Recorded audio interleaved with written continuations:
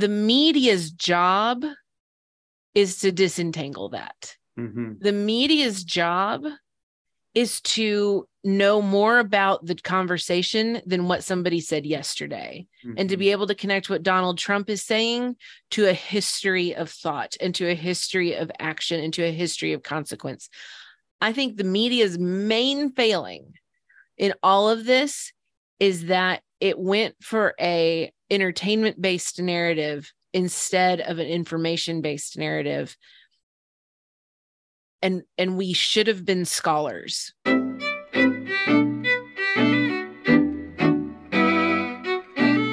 Hi, this is Frank Schaeffer, and you are watching live on Facebook and or listening to the podcast version of my podcast, In Conversation with Frank Schaeffer. And today, my guest is Bekah McNeel. And Bekah is a journalist whose work has appeared in Texas Monthly, Sojourners, The Guardian, Christianity Today, the Christian Science Monitor, among others. She has a website. We're going to link to all that so you can find Bekah, check out her stuff. This is an odd interview for me because Bekah interviewed me for an article she was writing about me for Sojourners, what seems like just a couple of days ago. I don't know what it really was. What was it, Bekah? Week 3, 6, a year? Oh, no. I think we're at about probably 2 months ago. 2 or 3. Okay, well, time is all one thing to me, so I don't know about this. You could have said yesterday, and I would agree. So this feels odd because she was supposed to interview me for like 20 minutes or something, and I think we talked for 2 hours or something. So we're great fast friends, and I'm going to just pick up the conversation where I left off. I'm going to have to remember that people listening to this podcast weren't party to that conversation, and Yes. we have to kind of begin at the beginning. So let me pretend that we didn't talk for 2 hours very recently and ask you about yourself. You're a journalist, and you come from a background a little bit similar to mine in the sense that you have also been on a kind of journey from one form of spirituality into another, plus you've written on the subject. You're one of those people that I don't have to explain anything to in terms of my own journey that I write about in my memoir, Crazy for God. And when you interviewed me for Sojourners, I think you were asking me questions related to my journey out of the Christian right evangelical movement, pro-life movement, into a kind of a very different position. So that's kind of that's a very bad introduction, but that's our kind of background together. So Bekah, let me start at the beginning with you. You're a journalist. I think you're located in Texas, isn't that right? Yes, San Antonio. And you come from what background? Tell people who listen to this who you are, kind of your journey to where you are today. Snapshot, like Sure. For beginning, middle, and where are you at? Yeah. So I grew up in the PCA, the Presbyterian Church in America, right, and in Texas, which, gives it a whole different flavor. And the Christian schools that I went to, so the PCA is not quite as well established in Texas as it is in like the deep South. Right. And so they don't have the schools and the whatever. So the schools that my parents sent me to were a little more charismatic evangelical. And so I had some of that influence coming in. And then I went for undergraduate, I went to the master's. At the time it was called the Master's College. Now it's the Master's University. So my first job between undergrad and grad school was for Worldview Academy, the leadership and apologetics training camp. I was so deep into it. It really was my whole world and whole identity, I would say. And then actually there was a few things that happened. I went to L'Abri, which for people who grew up in the bigger world was the ministry my parents started in Switzerland that then became an international ministry. And when were you there? I was there and I went to the one in the UK, okay. And I was there in 2005. Okay. And that was, as as much as that is still very much in the Christian world, it was actually a first little peck at least thinking beyond the very, very, very rigid combative structures, because there was a lot of openness there among the staff and among the people who were there. We ended up traveling together. I went to grad school in the UK at the London School. And what were you studying in grad school? Media.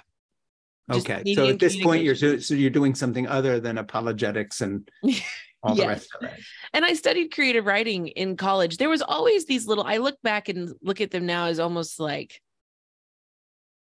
little prophets, people who were a safety outlet, a place to kind of like a safety valve to keep me from just completely imploding from all the pressure.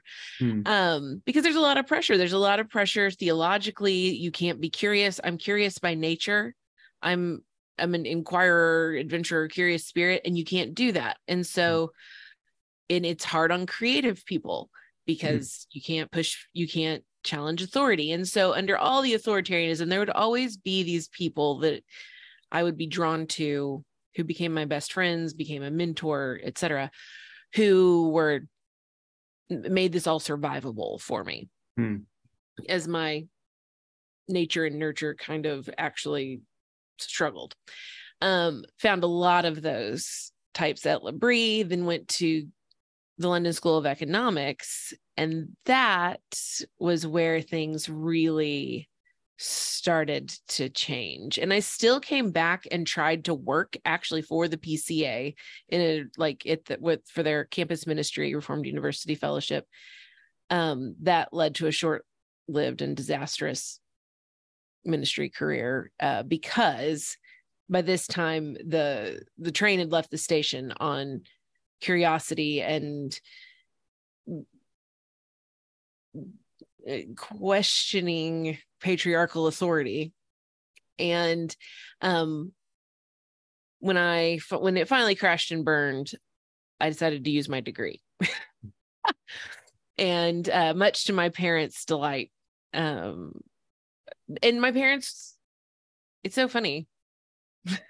On the one hand, they raised me into the values that say working for the church is the highest good, the best thing you could do. On the other hand, I think they were like, well, then what are we going to do? Why are you getting all this education? What are you going to do for it? There's no, like, you're supposed to be submissive. Women can't be in the pulpit. Women can't be ordained. But we did plan on you being either a Fortune 500 CEO or the president of the United States. So what are you doing? And so there's tons of cognitive dissonance. And so I was working in journalism, got married, had kids. My husband is equally kind of suspicious. I'd say I go with curious, and takes more of a suspicious eye toward the church and all of its antics. And then our kids started growing, and we had to start answering what do we want to give them? Like, we did benefit from a lot of the spirit, the faith we grew up with. We did benefit from having a spiritual connection in difficult times, the slings and arrows of growing up. But we were anxious. I was anxious. He was depressed. Is this what we want to give them? And so we started just asking. I think it led to another phase of, okay, instead of just kind of having this loose association and skepticism, maybe a little cynicism, we actually need something connected and healthy to give our kids. And that's what led to the book. I started talking to people about their experiences doing that. So my first book was that. It was a journalist and mother. Just give me the title. Bringing Up Kids When Church Lets You Down. Yeah, that was the book that I knew about before we met, that you interviewed me. Right. And that I forget when that came out. That came out less than a year ago. That came out. Yeah, so that's fairly new. Yes. And it's that part memoir, part journalism. There's lots of people's stories contributing to it, just of people trying to put it back together. And you're just seeing more and more and more of that. You're going to see more and more of that. Right. Because of the self-inflicted wounds of evangelicalism. And that's, I have found a happy landing place at Sojourners, people who think about good things in the world and who aren't don't have a chokehold on, or letting me grow and explore, don't care that I'm growing and exploring and trying to figure out what my spirituality is going to look like. How do Where's your husband on this chart right now? Just snapshot.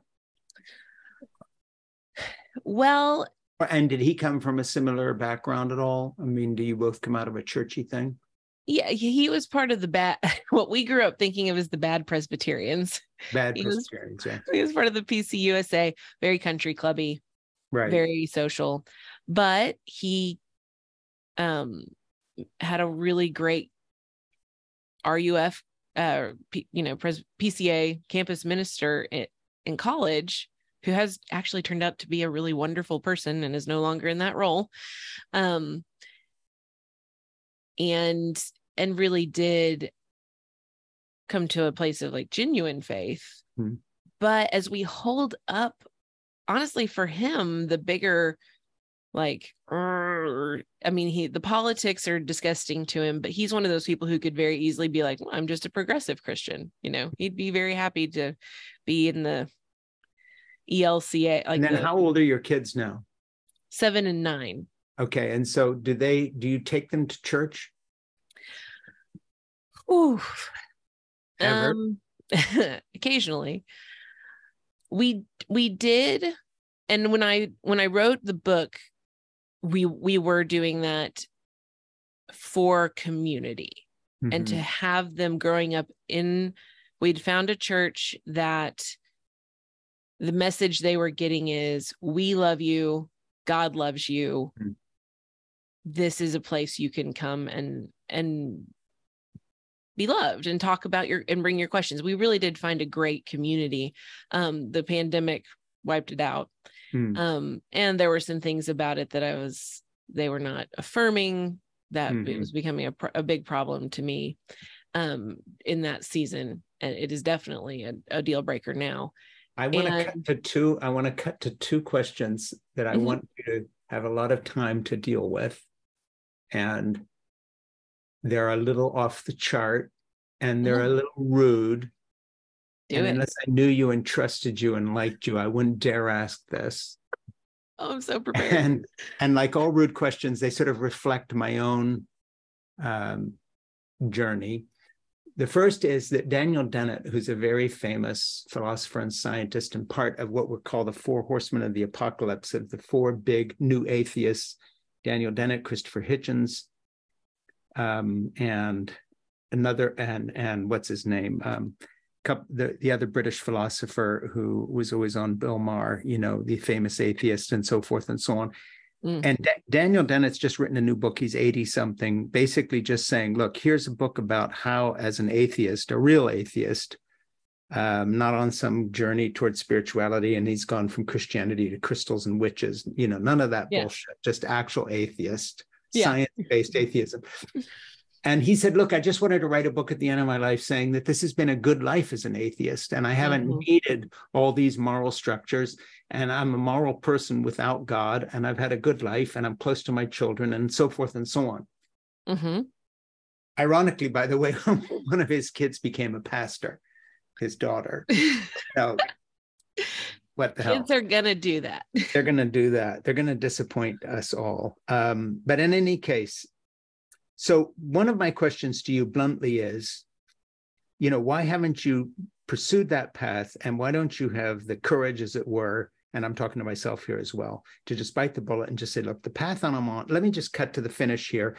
I've spent half of my life pursuing delusion. Why should I finish my life as a delusional fool? Why don't I just bail now and do something else? Yeah. That's for you and for me. So, and I've sort of gone that way myself now, in that direction. The other one is, in looking at the people you write for, and this is the rude one, Texas Monthly, but Sojourners, not The Guardian, Christianity Today, Christian Science. Well, they're not a thing. Have you found, as a writer who writes on these subjects and blogs on these subjects, and if you look at your website, you have certain things, a certain hesitancy in going the Daniel Dennett route, because it's like, well, shit, then I'm not going to be able to write for Sojourners anymore. And this is my shtick. This is what I do. I'm making money. And if I just say, I've spent my life living in a delusional, science fiction fantasy, and now I'm really going to be an atheist, and I'm done with this, and I'm done with the whole subject, then all of a sudden, does your client list get much smaller as a writer? And is that a consideration? In the same way that I know pastors and their wives who would have bailed years ago if they could figure out a way to earn a living, or people raised missionary families like me. Hey, this is all we learned how to do. Yeah. So there's sort of two questions, and I want you to riff on it. Why don't you just bite the bullet and go there? What's wrong with you that you're still messing around with all this faith bullshit? Secondly, is part of the hesitancy because then Sojourners won't say interview Frank Schaeffer, because now you're really outside of the fold, throwing big, heavy, nasty rocks through plate glass windows. First of all, as I think in my experience, Christians are way meaner to the ones inside than they are outside. So if I was trying to emotionally preserve myself, I would definitely no longer try to even claim any association. So, but now, and I don't want to put words in their mouth, but Christianity Today, I'm pretty sure I've left the fold there. That was a few years ago. Post the book that I wrote, I think I have left Orthodoxy, and that has been a real thing. I have also started to explore the world of psychedelics, which puts you off the orthodoxy. I mean, my whole career has been a steady, deep breath, take the jump. I'm helped by the fact that my husband has a completely agnostic career. He's an architect, and we're not and doing okay. Oh, he's doing very well, and we can't be a one income household, but we aren't going to starve. And so that helps me be brave. What also helps me be brave is that I just don't like being miserable, and I don't lie. So there's no lies. It would be a lie at this point for me to say, I don't believe in God. This has all been a delusion. I am still, if I'm being completely honest, in a phase of believing in something higher than ourselves, and believing in a spiritual realm. And I understand that that's heresy to the materialist option that was given to me as I began to leave Orthodoxy. But I will say that for my own mental health, the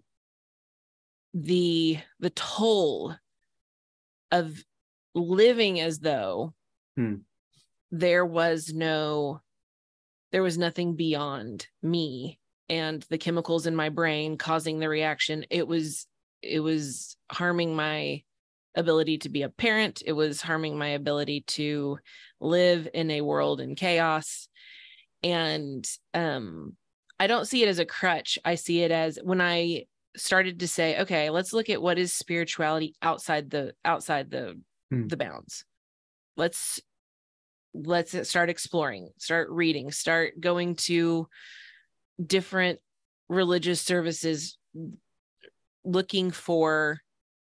not looking for a new religion. I'm not looking for something to replace what I'm lost. I'm looking for, what was it? What was the thing that for 28 years did what was real in there? And that, I think, is a different quest And I do think that it touches science. I do think that there's scientists like Lisa Miller and some of the people getting into quantum mechanics and stuff who are starting to just go, okay, there's stuff.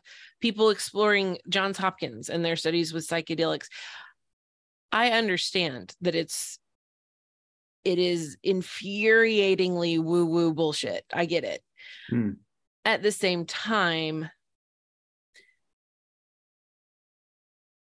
it is the strictly materialist atheism wasn't serving me. What Daniel Dennett says, and I talked to him a couple of times when I was writing a book called Patience with God, which was sort of, when I wrote that, I was kind of what you're articulating now, kind of where you are now. I don't want to put words in your mouth, but I think if you read the book, you'd say, yeah, that's kind of where I'm at right now. I'm not in every detail, but this sort of midpoint away from orthodoxy towards something else. But, he always comes back with what I think is a very good point. And that is, I mean, crutches aside, that the actual universe itself is mysterious and miraculous enough, including our brains and place in it, to give him everything he needs in the area of what I would call aesthetic spirituality. This is beautiful. It's amazing. It's beyond understanding. It is mysterious in itself. I don't need to overlay that with a sort of a magical veneer, in addition to which as you were saying facetiously, the sort of woo-woo element. And I really understand, that didn't used to be enough for me, but increasingly it is. But that's not to say, we're not having a good discussion about where you're at. I'm just saying that's sort of where I'm at on that chart, if it's a chart. And I think Daniel Dennett has a really good point. And that is, we're so used to the idea that the kind of magical overlay is a kind of another step we need to keep mystery and purpose and meaning in life. I find that parallel in the apologetics my dad used to put forward, saying, if we can't have morality without God and the lawgiver. Right. But of course, evolution teaches that same morality because it teaches cooperation. So long before Jesus said anything, humans themselves, as they evolved, learned that if they don't cooperate and care for people in their midst, everybody dies. So, that it's the survival of the friendliest all the way down, always has been. Otherwise, you just don't make it as a community, because it really does take a village. So I just think Dennett has a point that really people like you and me, who are on a journey out of something into something else, wherever we wind up, have to deal with the fact that on an emotional level, we still have this sense of a final loyalty to an emotional, magical overlay, without which we feel there won't be as much meaning in our lives, but maybe we're looking through the wrong end of the telescope. I'm not saying that's 100% my view, but it's more my view than not. Yeah. That may be the trajectory. I also think that so human beings grew into that, the satisfaction with materialism. Our ancestors are, or not. They were animists, then they were, mythologers, and that we have this human history of how we make sense of things, and materialism being enough is largely facilitated by all that we know through technology and through science. These guys are not scientists by accident. Right. And I think that to say, okay, we've reached it. We've found it. There's nothing more to know now. And it's all just explore. There's nothing more to know metaphysically, and I think I'm seeing there's people talking, spiritual innovators, whatnot, about what if the physical and the metaphysical aren't different? And it's like what Dennett saying, but it's it's a next level of saying that, people are calling it Christian animism. They're calling it theistic naturalism. There's some people who kind of say Richard Rohr's stuff is the panentheism is leaning toward this. But this idea that the natural working is the metaphysical working, and that they are what we have always seen as separate are actually one. That's intriguing to me, because it is neither, oh, it's just the chemicals in my brain, nor is it a demon or a spiritual battle. It is the spiritual battle that is the chemicals in my brain, and the chemicals in my brain that are what I have always defined as spiritual. And it's not that, oh, I'm mistaken. It's that they've come together in a way that is kind of saying yes to more than it's saying no. Now, my disposition is I'm a yes. We joke about this in our home. Like, I am the yes, my husband is the no. And in there you have order. I have a predilection to want to integrate people's truths and want to say, like, and that's a disposition. But I also think that as we kind of move past our evangelical upbringing, what science and religion have in common is an idea of fact, fiction, right, wrong, and like ontologically, yes, something can't be and not be, but I think that there is this whole realm of those two things of fact and I think there's room to grow, is what I'm saying. I don't think that the Dawkins, Hitchens, those guys, that set of guys, the four horsemen, solved the mystery. Like, no, of course they figured it all out. And I don't think they would say that, but I'm just saying, if I go, okay, where are we going? Because we're still going. Like, we haven't blown up yet. Yeah. So that's the still going thing is where you and I think agree. I'd put it slightly different. I think a lot of the problem with the discussions from Chris Hitchens and the others, as I read them and actually talked to him after he read my book, Crazy for God, and I had some conversations with him. But the thing is, where they were similar to my father, for instance, in his apologetic approach of proofs of Christianity, was that they were turning their belief system also into an apologetic proposal. In other words, trying to convert other people to that point of view of a kind of an absolute atheism with no question marks. But I think where I diverge from not so much what you're saying, but just from my own background, I guess I'll just keep it personal, is that, you go from a set of kind of evangelical fundamentalist presuppositions to a kind of a place where you hold mystery, you kind of hide behind words like mystery, because they sort of let you off the hook on one end, but it's not very satisfactory. And then, you're moved to your position saying, well, there's still a lot to discover in the future. And I think, I would put it slightly differently. And that is where some of my reading has really changed the way I view things. One book in particular that I've talked about quite a bit and written about is Elizabeth Marshall Thomas's book, The Old Way, which is about the hunter-gatherer people in the Kalahari who were there for the last 80,000 years. They sort of had religion, but not really the way we do. So really, they didn't, in the sense that we mean it. It wasn't a salvific thing that without this we feel lost. But what they did have is marriage, childcare, concepts of fidelity, all the things that my dad said came from Christianity before there was even writing, let alone a Bible that's 10 seconds old. This idea that these are ancient faiths is so ridiculous when, 5,000 years is not ancient anything. It's like 10 seconds ago. And I think my point of view is that the human species, just as our technology outruns our ability to use it, we're always saying, what can we do? Not what should we do? And now we're into AI and it's like nuclear weapons and it's going to have a downside and we already know it and we seem incapable of reining it in. Here we go again.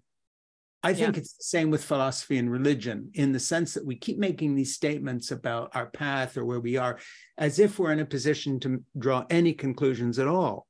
Right. but we haven't even started evolving yet. If the human race survives, the human race won't be drawing conclusions that look logical to anybody for another 10 or 20,000 years. I know that sounds crazy, but I really mean it, because that's going to be the cycle.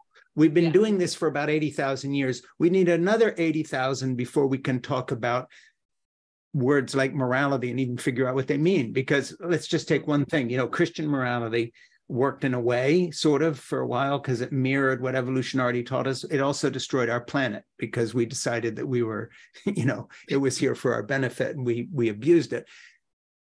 So when I look at Daniel Dennett, or I look at myself, or I look at our conversation today, I keep my yes, but we haven't even started on our own evolutionary path yet. We're not even fully humanoid yet, and we're already, making these things. So I don't know what you think about that. Let me reintroduce you. You're listening to and or watching In Conversation with Frank Schaeffer. I am Frank Schaeffer. My guest is Bekah McNeel, and Bekah is a journalist, and she's a very good one, and writes beautifully, and interviewed me. And then we had a wonderful conversation, which is a tricky way to get a longer interview, but there you go. So I returned the favor, and now I'm interviewing her. So Bekah, how do you respond to my little rant there? I love it. And I think about that often. I also think that, each phase of evolution is born from the last one. We don't leap the best we know. Right.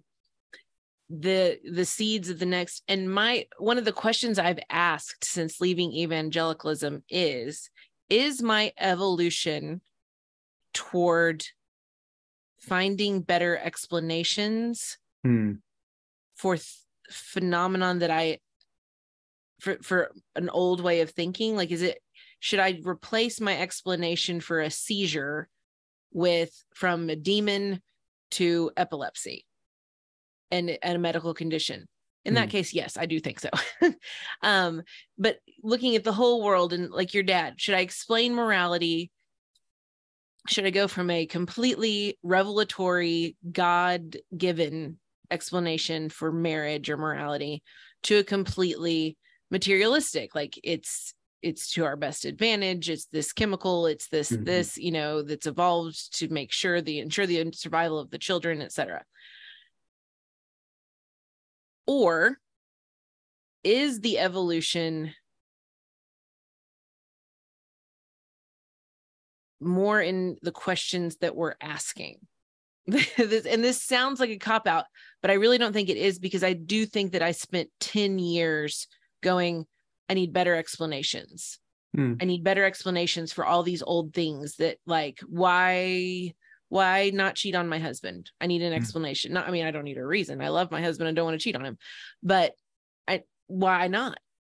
Why do I have a moral repulsion to that as well as like a emotional, and which came first? And I think that turning from I need a different set of explanations for the way things are, I think asking questions about the way things are is an equally valid look at where we're at the path that we're going to roll the ball. Like, do we know where it's going to roll? No. Is there a place in the future where, our incredibly evolved species has survived itself, has made it past 2050, has somehow adapted to the world that it destroyed, and is just having a very different view because of materialistic changes, because of different food sources, because of different climate, because of different societal structures? Absolutely plausible. Is there some scenario I can't imagine? More likely. At the same time, could we be reaching a point where we are less interested in what our five senses are bringing to us, and more invested in some kind of meta? You know what I mean? I think there's other possibilities too. I think that it's actually fairly that people run those prognostications all the time. Like, Mhm. okay, based on what we know about how humanity became, here's what our future looks like. And if you listen to historians who go way far back there, it's like, there's a lot we don't know about what people believed. Right. We don't know why we see these things. We see the funeral structures. We see what appear to be religious structures. We see what appear to be, like, we can interpret these cave paintings the best we can. At the end of the day, no one wrote it down to explain it. No one. And so and when I say mystery, I don't mean we shrug our shoulders and say we don't know. I just think that leaves the door open for saying that the future and the past could hold way more radical changes in the way we relate to what is beyond what we see. I want to run something by you, kind of test you as my little test market here.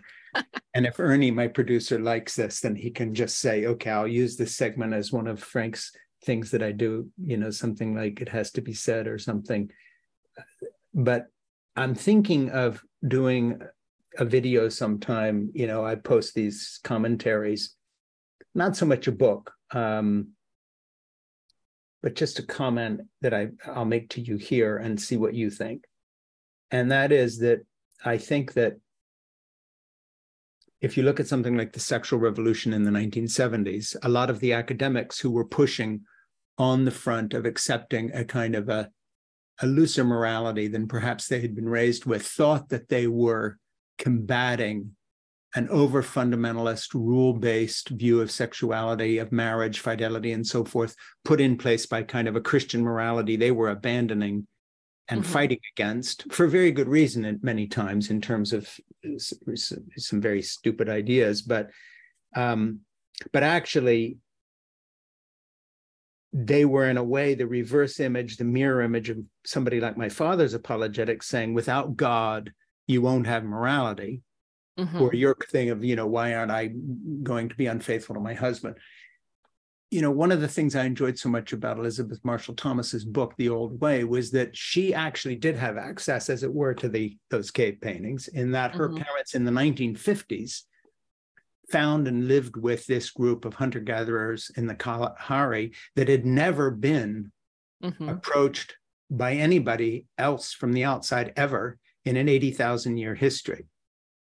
And so in a way, this was an actual living time capsule, which then very soon disintegrated because of the apartheid South African regime come in and basically stealing stuff and enslaving these people. So it was a window of opportunity never to be repeated with one of the oldest continuous groups. And what she found there is that they had a form of marriage. They also allowed divorce, but most of the bonded couples believed in fidelity. The whole village collaborated in raising the children. Females had exactly the same position in the group as males. They didn't do the same work, but they had the same power. That everything that supposedly a moral Christian and or good humanistic based society would produce because of its enlightened philosophy, they had fallen into simply as a group of hunter-gatherers who had been in the same place surviving for 80,000 years. And certain things became very self-evident to me reading that book. And that is a lot of the things that people think are the result of religion are actually religion codifying stuff that worked anyway before anybody thought of it being a religious principle. Yeah, or stuff that was advantageous to them. I mean, I'm still cynical enough to say there's some society can be society because somebody had stronger weapons than somebody else and said, all right, you all work for me now. I mean, there's exploitation. And so, there were gods created to support, to baptize that. I think we were going to do anyway. Yeah, absolutely. And what keeps me on top? Absolutely. At the same time, when you look at the things that keep cropping up in unconnected places, whether it's motifs in mythology that show up in groups that either go way, way, way back to to prehistory that no one's even guessed at yet. Right. Or, you know, either that or there was a bunch of people traveling around that we just don't know and sharing the stories. We see these myths that share motifs, that share ideas. We see social institutions that start to look pretty similar. We see we see biology, kind of evolving along similar trajectories with people. And I think that's, for me, this evidence of the closeness of an intertwining, if you will, of connectedness. And I would say that, I mean, if you want to think of God as connectedness, you know, the fact that things are connected, but if you want, I think that to me speaks to inherent connection between spiritual curiosity and awareness and thought and our nature. And the fact that throw something else at you before you riff more on this. It just seems to me, you know, we're told by people in the media, although Ernie, my producer, says, no, we are the media, that there's no such thing anymore. So yeah, Ernie, we are the media, but other media, that we're in a post-truth environment. Yeah. Okay. That's a nice turn of phrase, but I have an answer for that. Bullshit. Because reality can't be negotiated with. As our rising ocean levels, you know, carbon emissions, heat waves, floods prove, don't fuck with Mother Nature. So post-truth bullshit. Post-truth is an illusion. Yeah. For people who want to cling to something for other emotional reasons, like Donald Trump never lost an election or whatever. Yeah. We're not post-truth. He lost. And the fact of the matter is, if in claiming he won, he destroys our democracy, that's actually proof he lost. Because in order to cling to his fiction, he has to take down our whole constitutional legal system, which proves he lost. So I think the same thing when it comes to relationships. We can call ourselves anything we want. We can have any terminology we want to describe relationships. We can talk about sexual revolutions. Well, how's it all working out?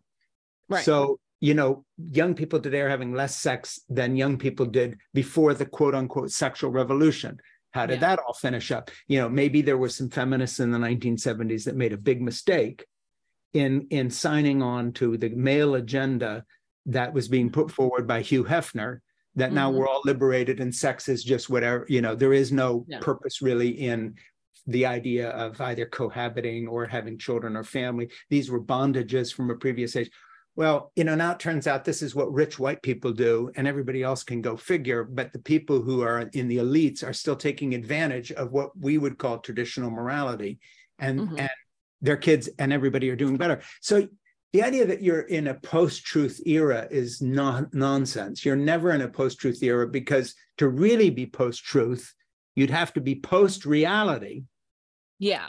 As in, I can walk through brick walls without hurting my head. Well, you won't. You'll be in the hospital, because you're never post-truth.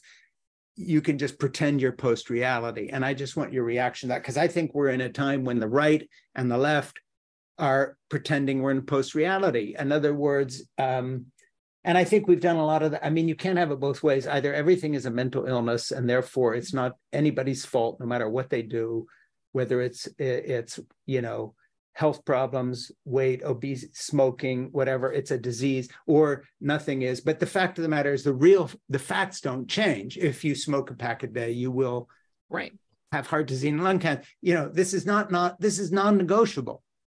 Right. I don't know. What do you think about that? And I've gotten pretty hard-headed about that when it comes to the fictions of the left and the right. And I hear you. I'm kind of sick of the whole thing. Yeah. I mean, I think that for a long time, we're not post. We are in an era of very limited consensus on on much.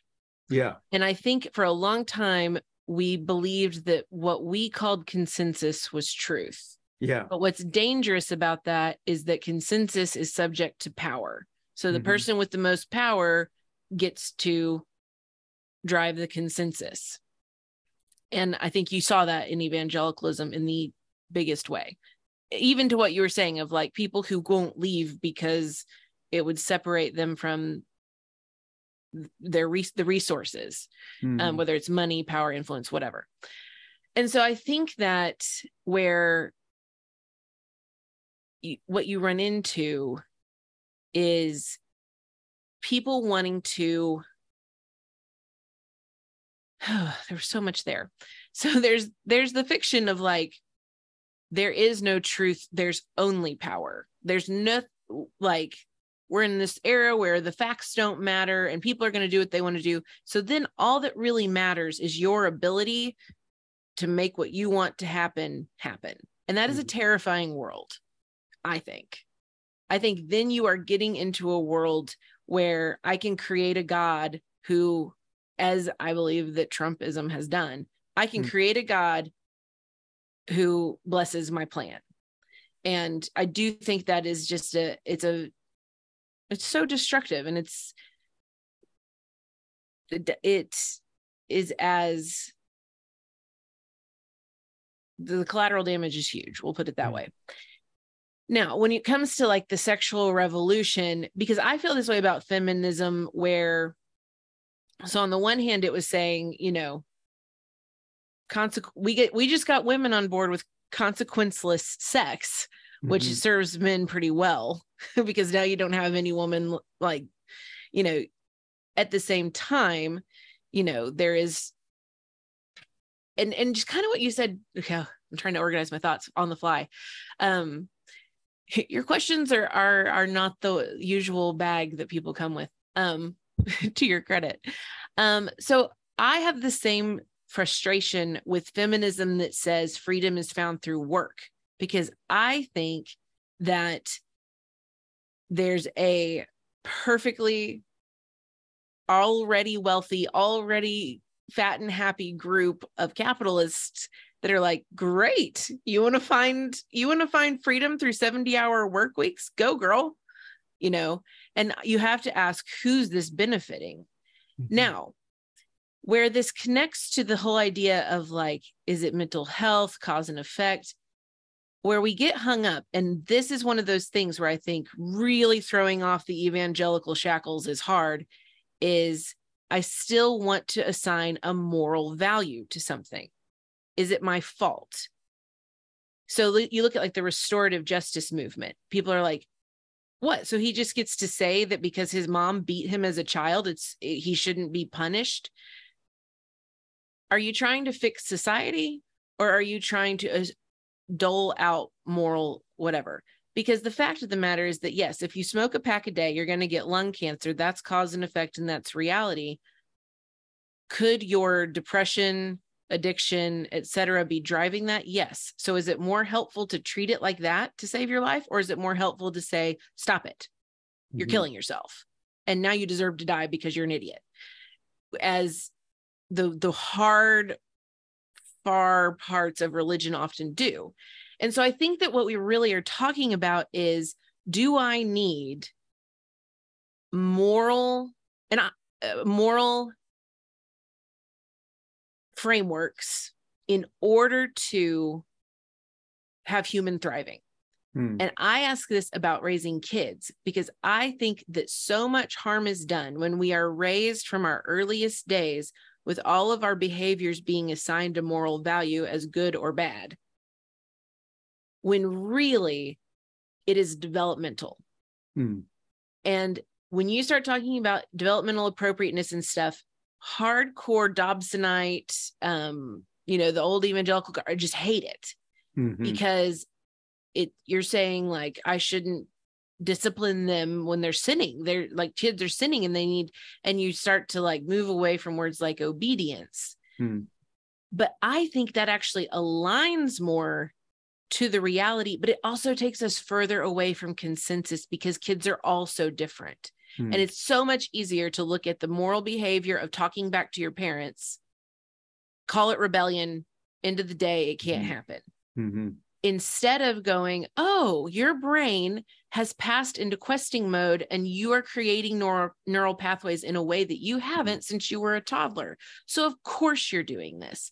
Of course there's a function for this. Now, you have some other influences in here, and I want to make sure that this doesn't create danger for you. And we are in this era where that is creating discomfort at huge levels for people whose idea of justice and health and wholeness includes punishment for wrong. But you know what? There's a flip side to that, because I come out of the 1950s and 60s evangelical fundamentalist background where everything is seen in moral terms. Right. And if you were lucky and had loving parents like I did, it did not become oppressive or brutal because they were better than their theology. You know what I'm saying? Yeah. But of course, we flipped it to the other side where everything has become medicalized now, and it's a function of something else, you know, and basically also combined with weird conspiracy theory, rampant, you know, wave goodbye to any facticity about anything. This is what I believe. And so, you know, and it has validity because I believe it. No, it doesn't. Let's see how it plays out over a lifetime. Yes. And how this all works. Because that's the test. It isn't like right now, does that sound cool and do you look good? It's how does this idea you have work? Carbon fuels. How did this all work out? Not very well. Right. Okay. And nuclear weapons. How's this all going to work out? Not very well. So in the end, the truth will be known about everything. Yeah. It's not like these are mysteries we can't unfold in terms of weight loss, what smoking does, drug addiction, what happens to a culture when you legalize weed, and then it just so happens that the science of growing makes it 30 times more powerful than it was when the boomers grew up who pushed to have it legalized because they remember their fun little smoking something at Woodstock. It's a totally different drug today, and there are going to be other consequences, and you're beginning to see them in, you know, tent cities springing up in the so-called homeless population that turns out to be often 50% an addicted population of various things. These are no jokes. They have actual things. So, you know, you decriminalize shoplifting and all of a sudden there's 60 people trashing an entire Nordstrom's, and now the whole downtown area changes because they're closing. The left has got to deal with the reality of certain decisions we made, deinstitutionalizing mental patients, you know, across the board. In the end, everybody will know the truth. But the capacity for denial from the left and right, from the religious and the irreligious, I think is just so massive that the only thing that's changed, in my view, and I want your thought on this, is that because of the internet and because of social media, the capacity for the falsehoods to have bigger followings than they could have ever had in previous generations, conspiracy theories about vaccines, for instance, that's the new wrinkle. Thank you, tech bros, for opening the floodgates for every idiot with an opinion. This isn't democracy. This is insanity. Oh, yeah, it's chaos. And we will pay for it because in the end, the truth will out. And it won't out because of somebody like you or me spreading the truth. It will out because, excuse me, there is such a thing called reality.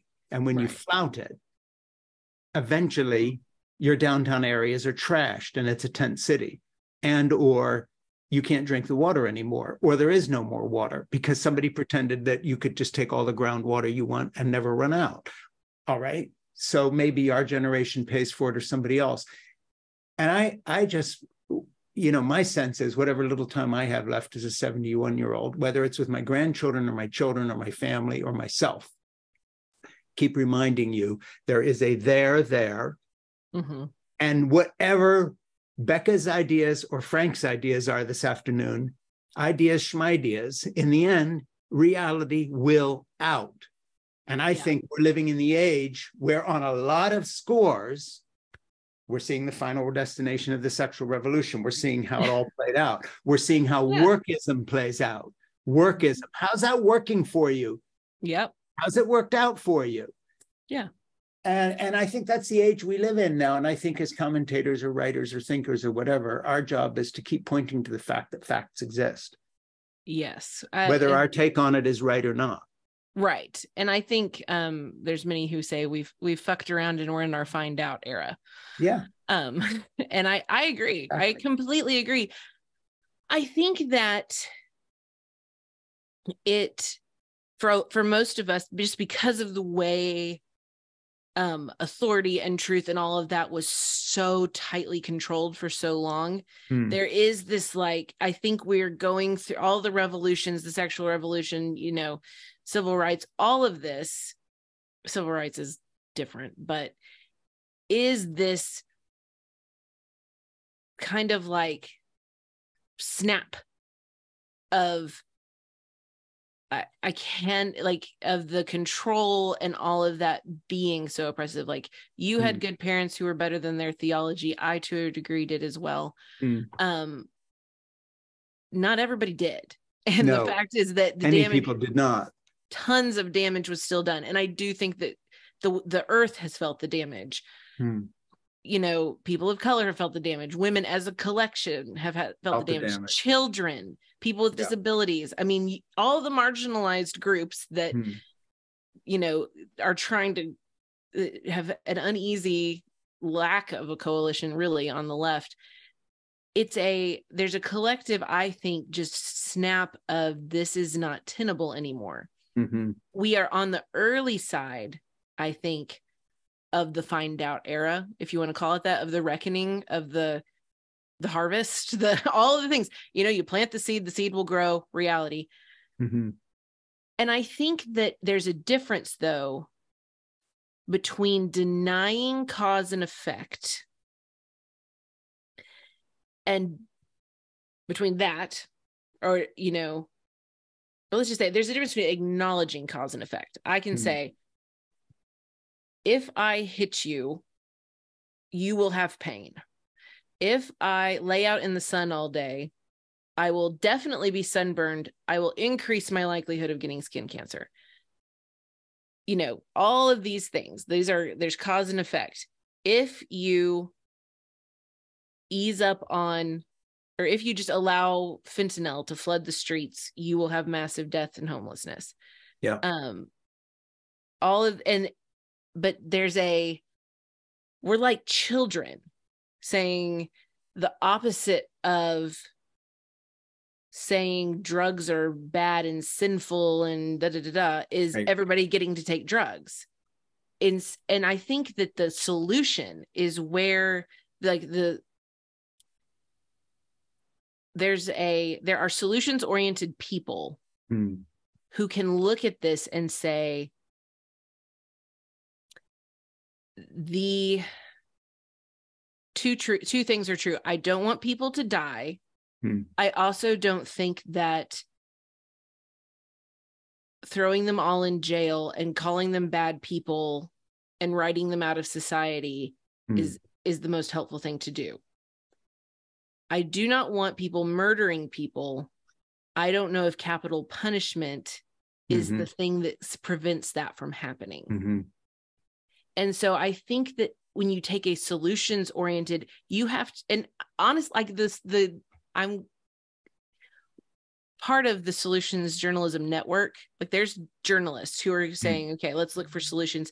Always in a solution story, we are required to put in evidence that, like, it has to align to reality. Right. Limitations. There is no panacea. Panaceas, silver bullets, are not connected to reality. Those are connected to power and profit. So what's the limitation of this solution? And so you have to put those things in, I believe, as a way of trying to walk this, or like move us forward in this era of the old ways, the fuck around ways are not working and are doing harm. Well, we don't know how to not harm each other. Those of us who've, like, the multiple generations, every living generation that's grown up in capitalism, doesn't know how to stop hurting each other. And you'll hear people be like, I'm just like, what do I want to starve? It's either starve or exploit my neighbor. And so you have a looking back at at things we were doing that were harmful and we're hurting and we're reaping these horrible consequences that could obliterate our species, but who are also saying, I don't want to use those old tools, the tools that I know ended in harm, and just think that if I aim them better or if I use them to do something else, it'll be better. So a great example is like socialism and communism. There are Americans who think that communism is what is going to help us. Well, if you look at communism, the only way we know how to use it, and you go, oh, well, I don't know. I don't know. And okay, I'm out of my depth there because. No, it's a good example. It didn't turn out very well either. It didn't. We haven't. And the fact is that if you go back through human civilization, we haven't figured out how to do civilization without oppression. I want to jump in with something and I know we're going a little long here, and Ernie, I understand. Forgive us. My producer. But this is what happens when you talk to Bekah, because she was supposed to interview me for 20 minutes and we talked for 2 hours. So I'm just giving you a warning. This will run a little long, but I want to throw something out at you, Bekah, that I think that where the right and left have truly failed the American public, be more specific, both the Republicans and the Democrats have really failed the American public. And then especially the right and left in terms of the thinkers, the universities, the writers, and so forth. There's a bottom line to all human society, culture, and history. There is a bottom line. And here's the bottom line. The human species needs to live in community. Right. It takes a village. Yes. What threatens community more than anything else? Disorder. That's what fucks everything up. Whether you're a parent or single or Elon Musk and my 9-year-old granddaughter, Nora, have something in common. Okay. He's got billions and she's in 4th grade, just starting, and I'll pick her up after this podcast. And I've got her snack ready for her, which today is focaccia. I baked for her because I'm a focaccia freak and she loves it. But they have something in common. Neither Nora or Elon can function in a climate of total disorder. Right. So you see the fury, for instance, of passengers directed at the airlines and then at the Congress for not regulating the airlines after for the 3rd time, their flight was canceled and they're sitting there trying to sleep on their luggage in Boston or Gatwick or London. All right, that's a small example, but I just want to get to this disorder and where the fictions on the right and left mirror each other, whether it's the election was stolen from Donald Trump or that there will be no consequences if you trivialize shoplifting to the point where now it's a mass activity for 60 people at a time, trashing an entire store. The next wave of American leadership, just speaking for a country I know something about and have participated in the politics, is going to come from either the right or the left or the center, who can come up with a way for staying within the guidelines of our American tradition of democracy, even if it's just sentiment sometimes, and at the same time, dial back the disorder. And to expect humans, and I'm sorry, hold the emails and the texts and everything else, and please don't cancel me, but to expect humans to absorb the amount of disorder we have injected into our culture at the same time. What iPhones are doing to teenagers. 50,000 suicides a year. Yeah. Not just amongst teenagers, but everybody. Perpetual and escalating gun violence because the NRA and Republicans won't dial back the disorder they've launched. Yeah. So you can look at the left and say, you know what? If one more person tells me that I got their pronoun wrong and that somehow I'm a bad person because I didn't read the latest directive on how to be even more progressive than I thought I was. Or if one more Republican tells me about, the right to bear arms is why they've got 6 AR-15s and hundreds of thousands of rounds of ammunition, I'm going to scream. And not because of the reason they think I'm screaming, because I'm not transphobic and I own a weapon. I'm not anti-gun because I've got 8 acres of stuff that I'm trying to grow things on, and sometimes woodchucks have to be dealt with. Sorry, everybody. Sorry, woodchuck lobby. But the fact of the matter is, what nobody on the right or left admits, whether it's AOC on the left making her pronouncements or Donald Trump on the right, and they're not morally equivalent. I like AOC, I don't like Donald Trump. But here's where they both miss the point. We are overloading our republic with disorder. And if it's not real disorder and it's imagined disorder, in the head that's imagining it, that's still real.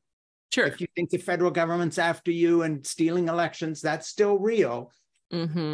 Where we are arriving at a toxic level in our culture, and what worries me most, is not that democracy will fail because of the Republicans, and not that the left stupidity on so many fronts is going to kill us, but the sum total of the sense of disorder is going to open the door to an instinct to grasp order. And that in the end, the reason why a power like China or even Saudi Arabia is a threat to our way of life here, or Vladimir Putin, or anything else, or the right wing in Europe is a threat, is not because of the politics. It's because our ability to process a certain level of change and disorder is already at its limit. And this is where the left is really fucking stupid, because they keep asking us to go yet another mile with their disorder. And that's where nobody's right or left. We are just humans. And at a certain point, our brains can't process this shit anymore. Stop. What do you think about my little sermon there? What I think is this. Throughout human history, our solution to disorder has always, I immediately think of the Chinese warring states period, where there's warring states who are constantly attacking each other. And the solution was a unified state under the rule of the strongest. We have constantly negotiated throughout human history, exchanging disorder for someone having power and control. I think both the right and the left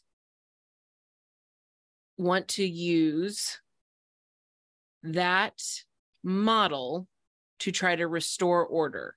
Either a government that's why we have so much rightsism, I think, is that I want to go to the highest court in the land, the ones with the most power, and I want them to enforce my rights and my sense of order, and everybody will have to adjust. And what's wrong is that we have both sides are saying, here's the new order. I want the power to enforce it. No one has yet in civilization figured out how to create order out of connection, out of what keeps me from stealing. Sorry to sound like Jesus, I love my neighbor. What keeps me from no one has figured out how to both provide for everyone's needs and keep at bay the person who wants to come in and take advantage of our generosity. Because you hear that argument a lot. Well, if we let immigrants in, they're going to just take and take and take our things that we've built. We have not figured out how to, and I do not ascribe to that argument. However, you hear this anxiety about who is going to both protect us from people who will take advantage, but also give us the freedom to do what we want. And so I think that where both the right and the left falsely believe, well, I would say that the left is more apt to think that the order establisher needs to be the coercive arm of the government. Government is a coercive power. And that's why when you have pacifists and stuff, they're like, government enforced pacifism, kind of an oxymoron. It's coercive. All it can do is tell you, here's what you have to do. Here's the punishment for not doing it. And here's what I'm going to do with like the taxes that I told you had to pay. Government,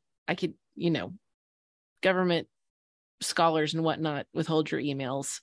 I'm being very general, and then the right wants to say, oh no, the markets will establish order. They move toward order. It's bullshit, because now they're in this cycle of disrupting their own markets that's so constant. That's why your iPhone is always obsolete and your streaming services keep going haywire. So I think that though, what they want, what an Elon Musk wants, is to be the one who establishes order, because it's like a social Darwinism of like, I made it to the top, therefore I should get to determine. What the left wants is a government that is supposedly democratic and derived by all just the ordinary man out in the, and has nothing to do with money. And so there's this, I think you're right in that both the right and the left are laboring under the delusion that the power they want to see establish order is the better power. Now, I have an opinion about which of those two I would choose. However, I don't think either one of them solves the issue of how do we have unity and diversity, order and connection. How do we allow freedom? I think that is the fundamental question at the heart of religion, at the heart of society, of government, is can you have safety without coercion and control? And I don't know. I've only been on this earth for 39 years, and somehow in millennia we haven't seemed to have figured it out. Well, I've done 71, and I wouldn't be in any further ahead than you are on that. And the only thing I would say to the left, because I am of the left, I am more of a progressive Democrat than I am a Republican by far. And I'm totally done with the Republican Party because it's not a party anymore. It's a personality cult. So that doesn't even enter in. But let's say there were two actual political parties. A Republican Party run by my old friend Jack Kemp, who's now passed away, who was a congressman and ran with Bob Dole as his vice presidential candidate, who was a good, solid, conservative, compassionate man, not a racist, and a very decent human being. If he was the Republicans today, what I would say to both is, if you want your programs to succeed, it is in your interest, both Republicans and Democrats, left and right, to lower what I would call the volume of perceived disorder. I didn't say real disorder, because perception is reality when it comes to disorder. If you feel threatened, when I'm walking my dog and somebody speeds through my little neighborhood, even though it's 10 miles an hour and there's signs saying slow for children, if I see a Jeep speed through some idiot on the way to wherever, my reaction is instantly to the right of Attila the Hun. And that is, if I had a sniper scope, I'd take the son of a bitch out. And the reason why is because up that road somewhere is my granddaughter waiting for a ride to school. And it's personal now. And I don't give a shit about law and order, and I don't give a shit about democracy. If that motherfucker is threatening my granddaughter with that stupid Jeep that he wants to go at 40 miles an hour through a 10-mile-an-hour zone, this isn't about law and order or democracy anymore. This is a direct threat to my perception of order in my neighborhood. Sure. And that's the way we all really function when all the bullshit is gone. Both AOC and Jared Kushner feel the same way when it comes to that sort of immediate, visceral sense of a loss of order. Right. So my message to the right and left, and to the Republicans and the Democrats, is you better get in touch with the fact that if you allow the volume of your disorder, the volume of AR-15s as gun rights, the volume of tent cities and downtowns becoming unlivable, and even if that's not true, the perception of it in the Daily Mail is true. Do you understand what I'm saying? Sure, sure. You will lose. Yeah.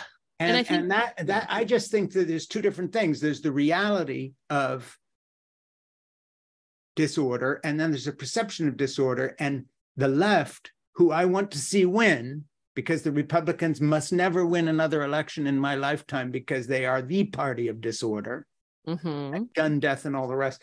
If the Democrats want to win, they have to find a way to shut up their disorderly fringe and just say, fuck off for a while so we can win a few elections, because the perception of disorder is the one thing that can destroy us. Yeah. And I think the challenge I would hope to see is that find a way to do that without repeating the oppressive way that we have behaved in the past when everything felt orderly. Part of it, I agree that there's a lot that comes with it, but I think that the instinct to say, I'm sorry, I'm just going to have to, you and the population that you're concerned about is collateral damage. And this is where I'm still too, I struggle with the idealism of, I struggle in that I take on oftentimes the idealism of the left, because I go, can we maybe increase our capacity for perceived disorder, or change our perception of it somehow, and take an approach that is addressing it and fixing policies and taking a more utilitarian, pragmatic approach to keeping people safe,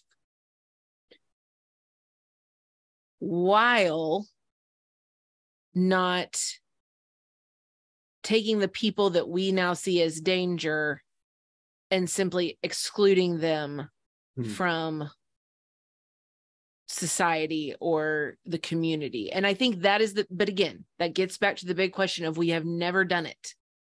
And well, I have 2 points that I want to drill down on here. One is that Ernie sent me a text, my producer, which is excellent, saying, before you end, what responsibility does the media have in being arbiters of objective truth rather than merely recorders of current popular consensus? We're going to end on that in a minute. But before we say that, I just want to make sure people don't misunderstand me. I'm not just talking about the disorder that comes from people who claim a new pronoun a week and tell the rest of us that we're miserable,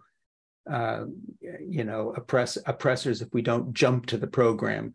I'm talking about much bigger strokes than that. For instance, my grandson, who on the beach the other day said to me, after we had spent the whole day there, in a sort of quiet, dreamy voice, he's 13 now, I like this a lot better than sitting alone in my room with my cell phone. Yeah. Okay. To me, disorder is the son of a bitch tech bro that doesn't give a shit about my grandson and will sell him anything, do anything to him. And these YouTube motherfuckers that Google owns and runs, who don't give a shit about his mental health. Yeah. I see. And all these people, and to me, they are a threat to my sense of order, because I want him to grow up experiencing joy, not the next thing some stupid algorithm shoves down his throat in his bedroom. And that's where I'm reaching my limit of democratic values, free speech, and the rest. I want to lock the tech bros up and throw away the key. They have fucked with my family. Well, here's the thing. I'm not the only American who feels that way, and it's got nothing to do. And then if you say to me, do you really mean that? Maybe I do. And I'm just going to, move to China where they know how to handle people like this. Oh, and I don't really mean that. But if I'm not crazy and fucked up in my brain because of the sense of disorder creeping into my life through these fucking telephones. Yes. Now that my grandchildren, I'm typical. We agree there.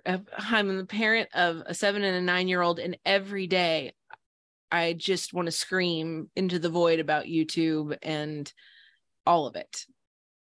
100%. On the political scale, I think that those guys posture left to feel cool. But if you see the right not as the party of fuddy-duddy evangelical, don't make me use pronouns. If you see the right as that, then yeah, those guys are left.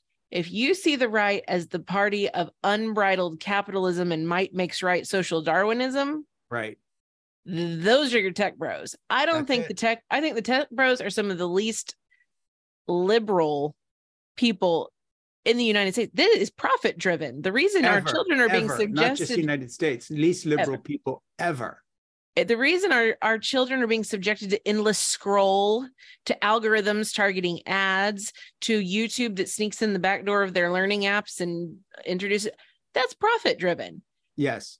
A profit driven world will always be chaotic because it's endlessly competitive. And competition, to me, is the biggest sower of disorder known to man.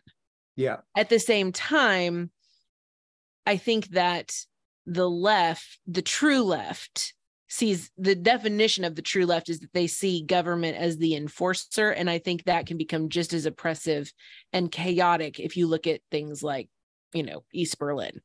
And so I do think that there's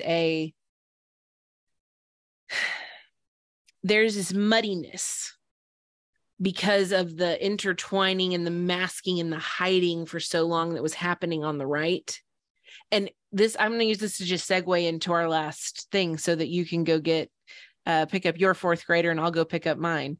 Yeah. Because I have a 9-year-old fourth grade girl too, waiting to, they should meet sometime. They should. It's intergenerational. Your kid, my grandchild. You never know. But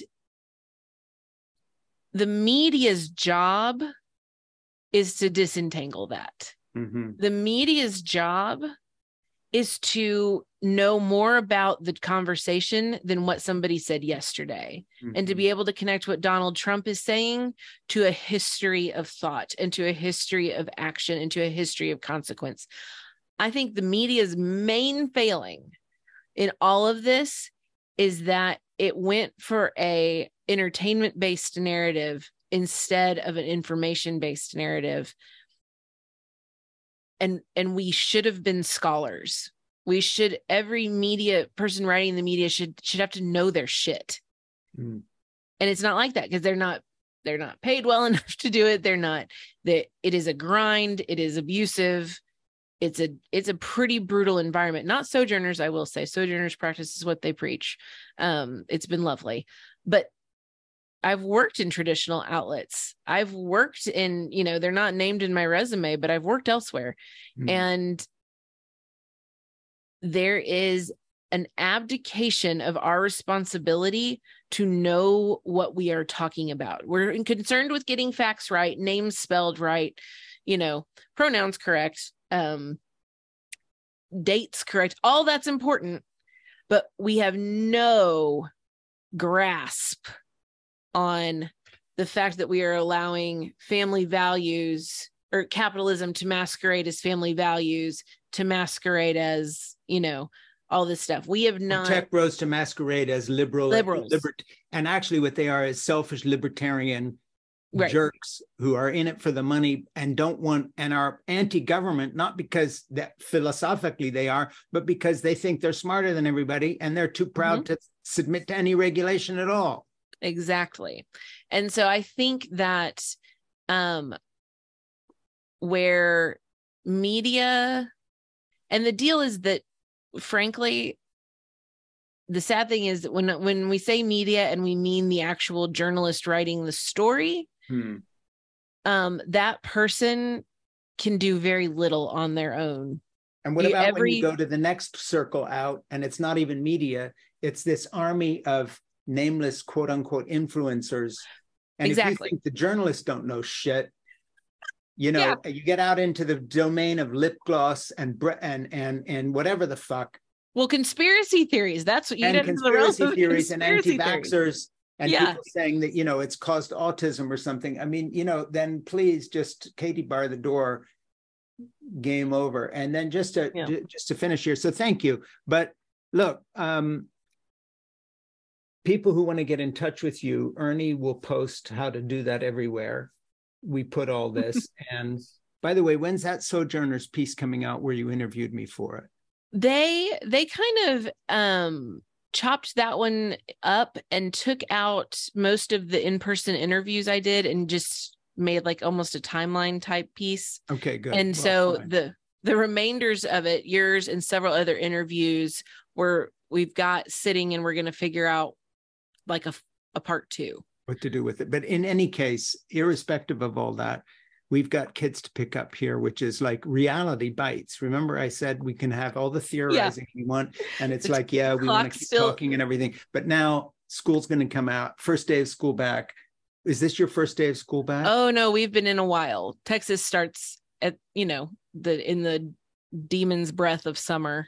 Okay, well, Massachusetts public schools start now. And this is the first day back, and then it's a short week. So I've got school pickups to do because that's what I do in the afternoons. It's my best part of the day.